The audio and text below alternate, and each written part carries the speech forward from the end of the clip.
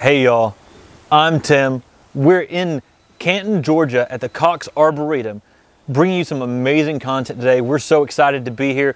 We love this place. There's amazing Japanese maples everywhere. And today we're bringing you a really cool video. Hey, I'm Matt. Today we're gonna be doing top 5 Japanese maples in the Cox Arboretum. We're a huge fan of Japanese maples. If you don't notice, here on the Mr. Maple Show, we provide daily content for gardeners and often Japanese maples related. Number 5.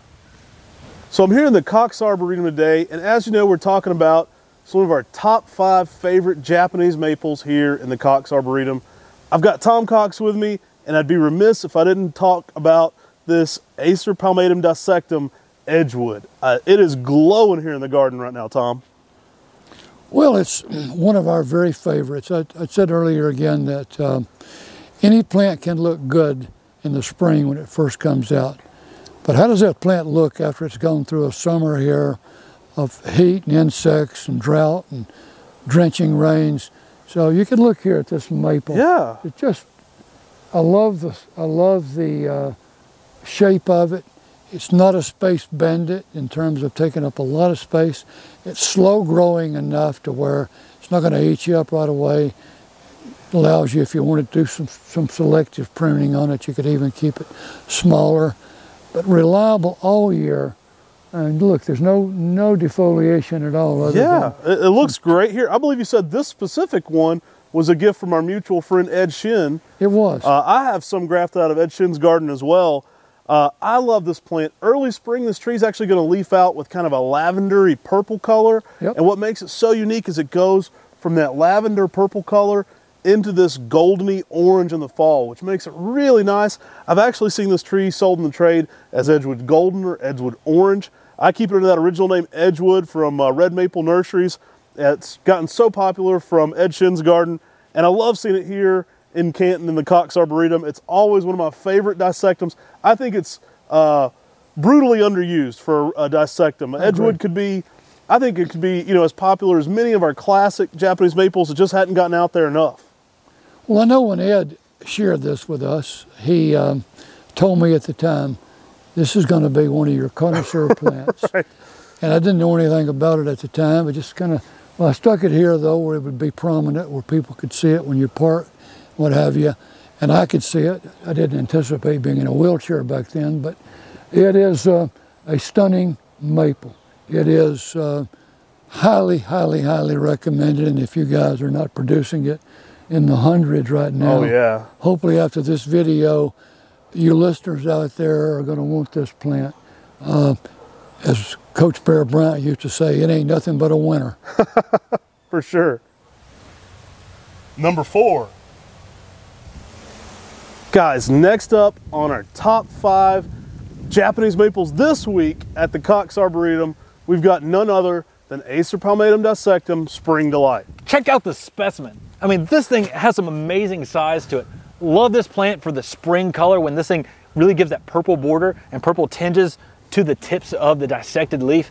That makes this tree put on an amazing spring display, green during the summer, but as you can tell, this thing's about to light up with yellows and oranges in the fall. Right. And we're just right on the cusp of it.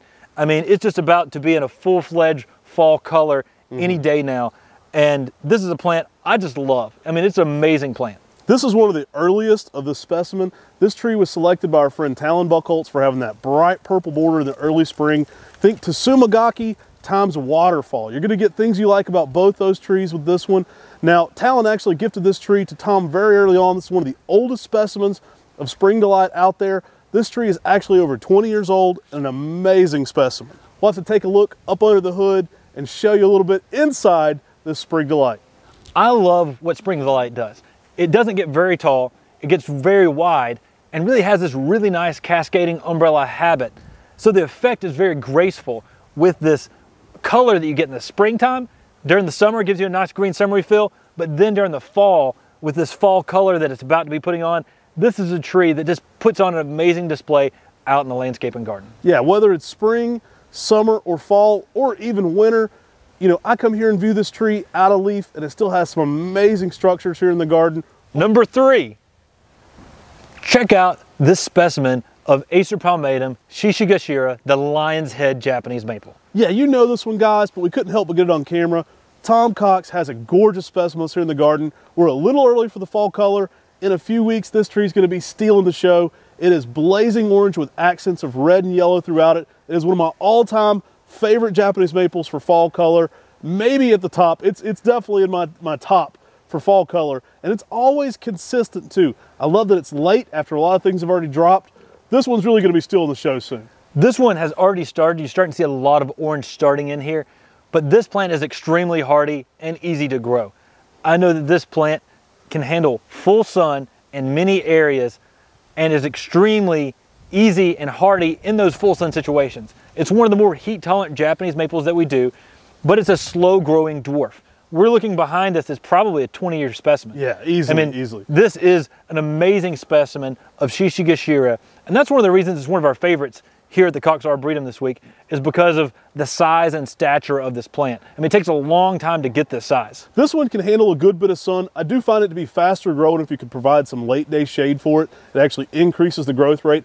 I've had cousins growing this one in Columbia, South Carolina, in red dirt clay against a brick house. And you know how hot Columbia, South Carolina gets. It didn't skip a beat. It looked amazing and slowed down the growth rate a little bit, but it didn't burn. If you're getting some shade on it though, it's going to be a little bit more picked up on the growth rate.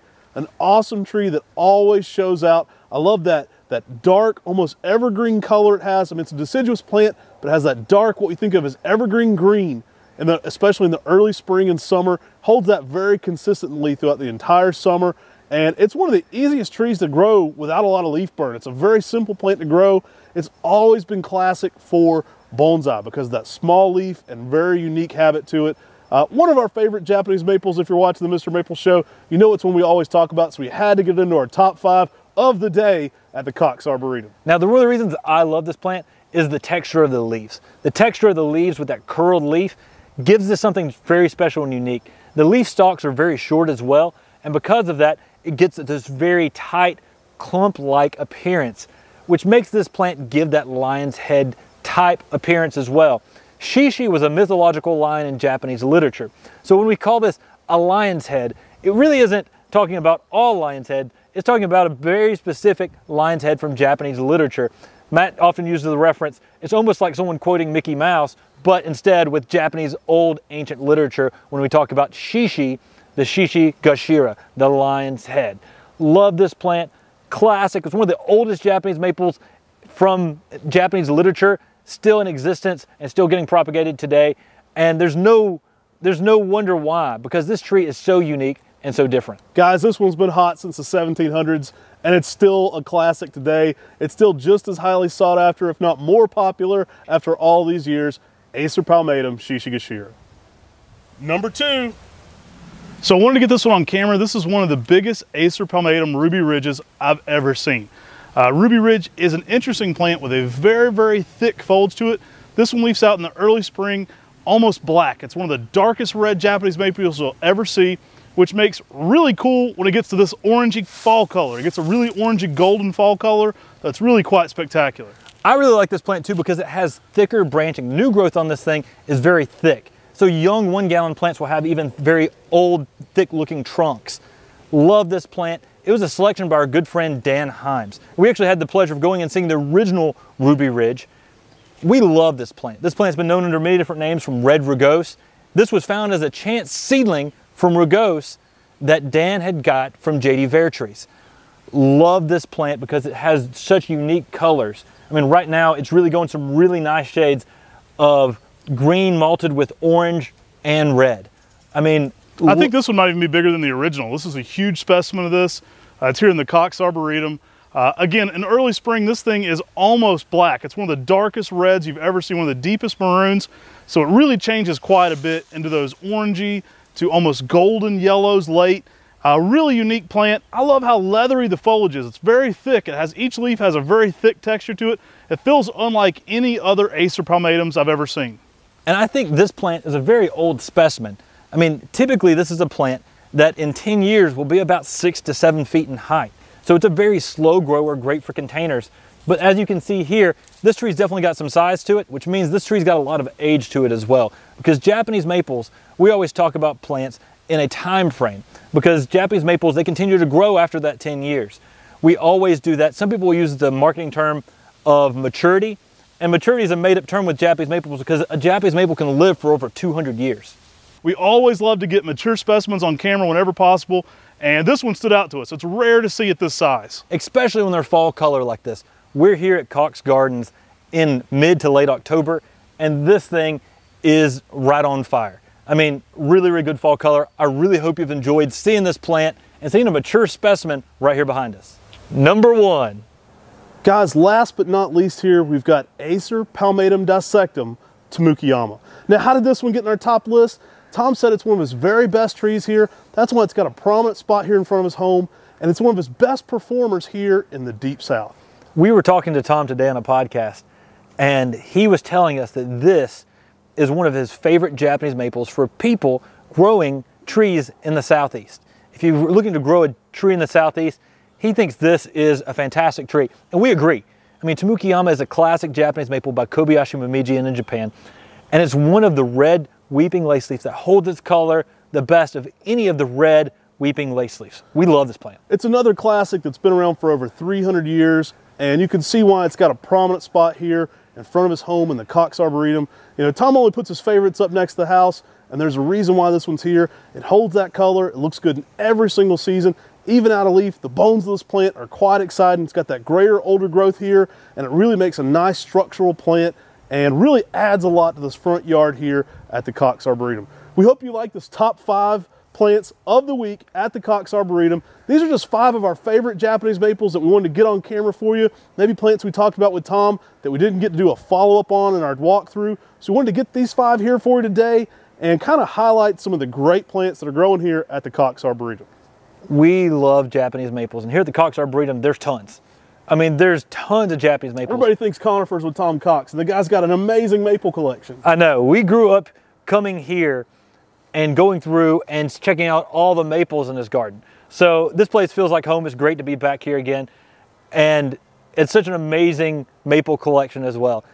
Like Matt said, I really hope you've enjoyed this video on top 5 Japanese maples of the week. The top 5 we talked about, just some amazing specimens out here in the landscape. Hey, special thanks to Tom and Evelyn Cox for their invitation here to come and shoot at their Arboretum. It's an amazing place if you ever get to check it out. Definitely check out our full podcast where we get to sit down and get personal and get in depth with Tom Cox. That'll be on all major podcast platforms. And if it hasn't aired by the time you're watching this video, it's coming very soon. So you want to sign up for the Mr. Maple Show on any of your favorite podcast platforms. As always, you can catch our shows here daily on YouTube. We're putting out a new show every single day at 9 a.m. Eastern. And then our podcast videos air Sundays at 8 p.m. So guys, get involved, like, subscribe, and share our videos. We really appreciate you tuning in, especially when we get to get out in these gardens. We're like a kid in a candy store when we get to get out and go the places we want to go. We've been dying to get out and get to more arboretums and get more content like this for you. If you like this type of Japanese maple content and you want to support this channel, remember, shop with us at MrMaple.com. We do over 1,000 varieties of Japanese maples. We mail order directly to your door. We would really appreciate it if you shopped with Mr. Maple, because we put all this hard work in to making this Japanese maple content available for you. Hey, take care. God bless. And have a great day.